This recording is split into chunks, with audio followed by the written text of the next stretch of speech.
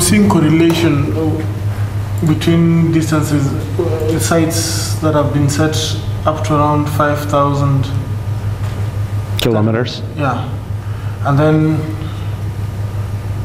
the further you move into towards it, actually it's an even.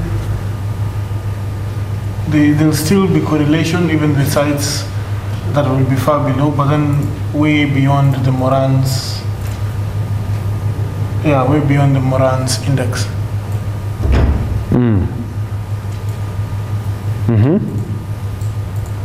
Anyone else?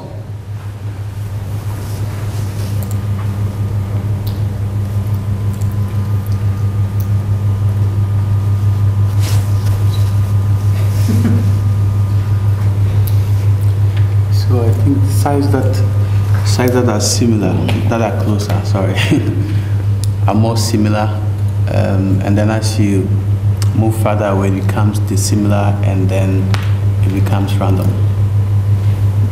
At which distance it becomes? 13,000 plus. 13,000 plus. Maybe 14,000. So, what do you think about the distance 8,000?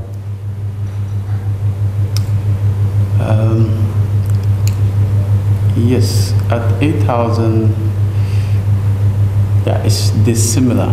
It's dissimilar. Yeah. For example, look at the map. I don't know how much you are familiar with the scale in the New World, but what do you expect to get a pair of sites that are 8,000 kilometers away? What is 8,000 there?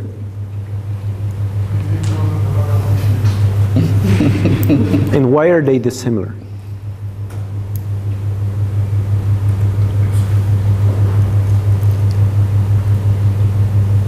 Well, there could be maybe 2 reasons. So suppose one of them is in the Amazonia. Yeah. Any guess where 8,000 will be from there? 8,000 kilometers? Yeah. You see why it's dissimilar? Yeah. So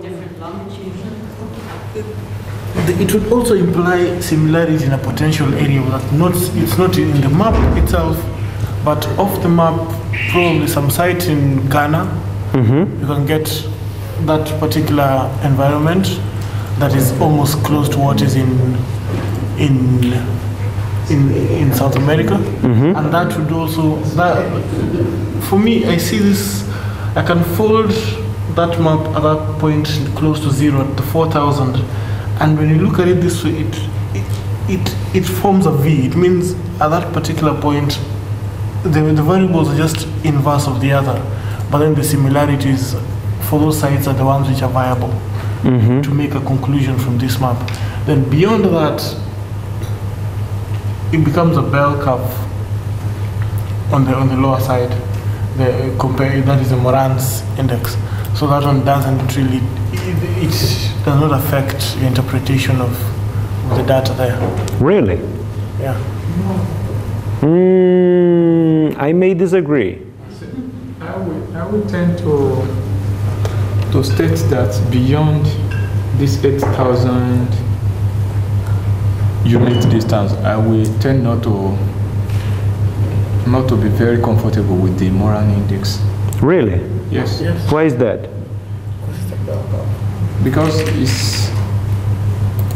I think that finish is curve and is now beginning another curve, which may not fit into this particular analysis.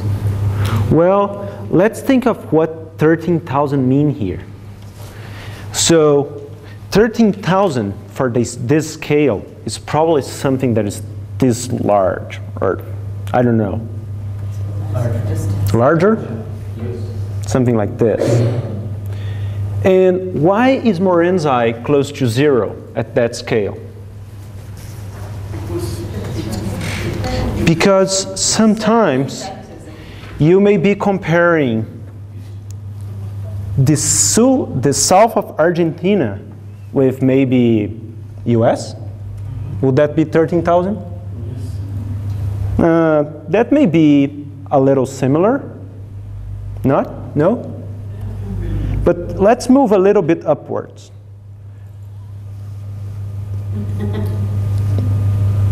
Is that similar? So, I really think that this Morenzi here is pretty meaningful.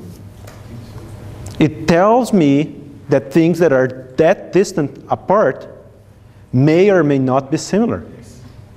On the other hand, when I think of 8,000, I usually get things that are pretty dissimilar, right?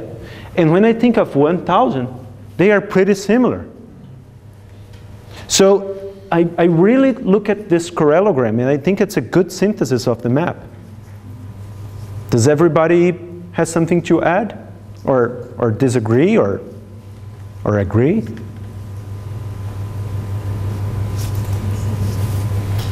What are the other dots? I'm sorry, say again? The other dots I can see down and then at the top. Oh, those are the maximum Morenzi value possible for that class. It's that other formula that I showed you.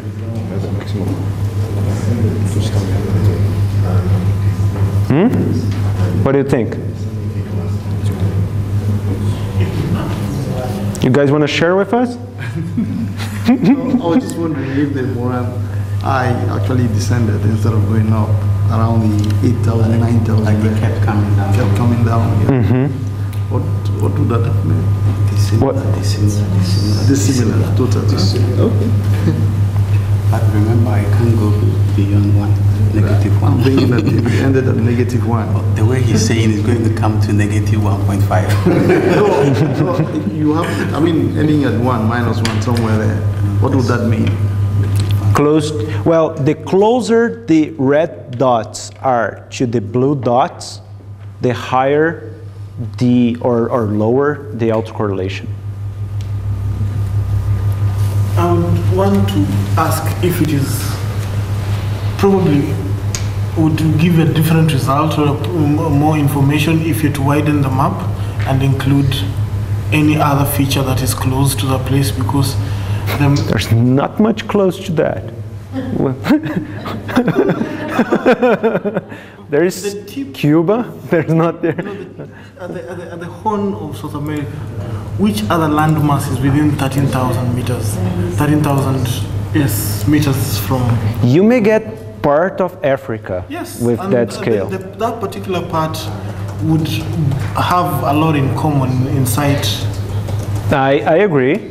I agree. So if when you add more data in space, you may change your correlogram. That's true. I completely agree with that. So it may change your definition or the Morenzi value you get in those last distance classes. Yes, it probably will. Maybe one way to think about this that'll help a bit.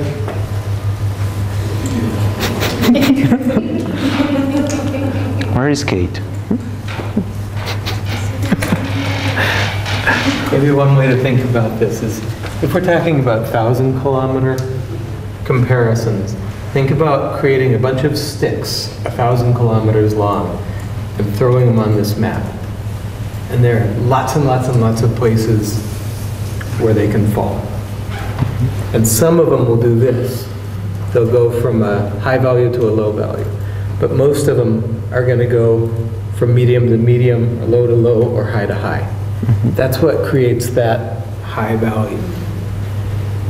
Once you get your sticks a little bit longer, like 5,000, then more frequently they go between very different values. And once you get out to here, one thing you have to remember is that now there aren't many ways you can orient a stick that long. Like if I put it here, it can only go here or here. So notice that your geography is now constraining the possible comparisons. And so my interpretation of that 8,000 number is that any place where I can stick one of those lines that long, one end's going to be in the tropics and the other end's going to be in the temperate zone. Okay? And my interpretation of this is that we get out things like this, and we have almost no play. There's almost no difference. Anyhow, I think if you think about how the places that aren't white on that map constrain where those sticks can go, this is going to make a lot more sense. I wish we had a distance standard. So the distance is always like this? No, it can be in all directions, but long distances can only be vertical. Like there's not much 13,000 that is not a little vertical. It's going to be diagonal. But distances are in all directions. So you said we can attach p-values to these Moran's areas. We can. Because now what we are doing is to do what any other all-the-time statistician could do, is say, okay, it is close, so it is similar. What if that all that we are seeing here came out like that, but none of the p-values is significant? Why is that? No, assuming we put p-values onto each of these distances. I bet there will be almost all of them significant. Okay. Except for one or two there, everything is going to be significant. We can look at that later. Okay? Let's proceed. Okay. Going back to Town's question, the number of classes have a significant effect on what pattern we will find. If we have kind of a stable or relatively homogeneous domain, it shouldn't be very different. But especially with relation to the distance of independence, here we have two classes, and each class is like this big or this big. And now classes are becoming smaller and smaller. And here even smaller. And now a lot smaller. You see the patterns, the overall pattern of the correlogram remains relatively stable. The independence distance ranges from here between 2 and 2,500. Here is more of a 2,500. Here is around 2,500 as well. This line over here should be crossing around 3,000. So it all depends. Well, the final result you get is relatively dependent on your the number of classes you have, and also how you define classes. And again, this is the correlogram for this map only. It's a single map, same map, and you get varying correlograms depending on the classes. Also, we can look at this map over here. That's the map of Brazilian savanna or Brazilian cerrado.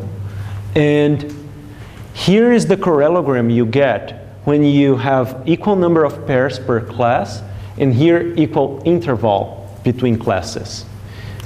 When you start having more and more classes, these last classes will have very few pairs being compared.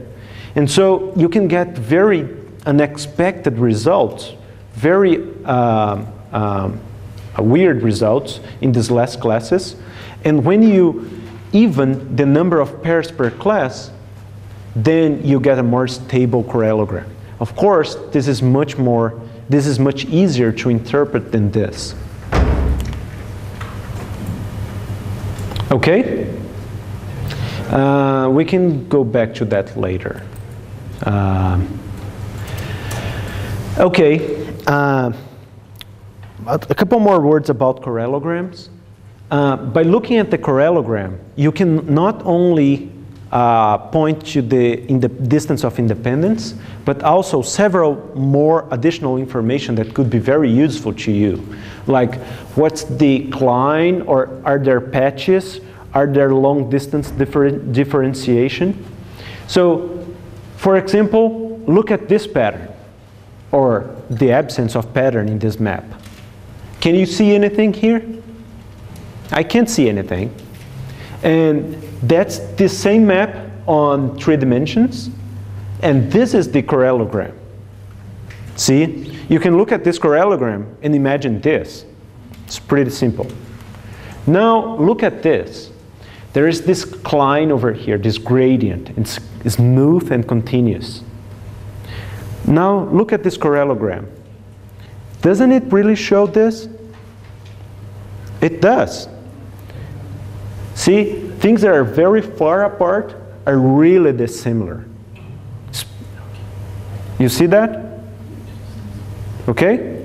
So you get negative Moran's eye. Okay? Now let's complicate a little. Do you see the pattern?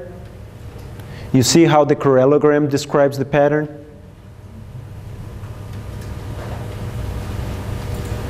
Do you?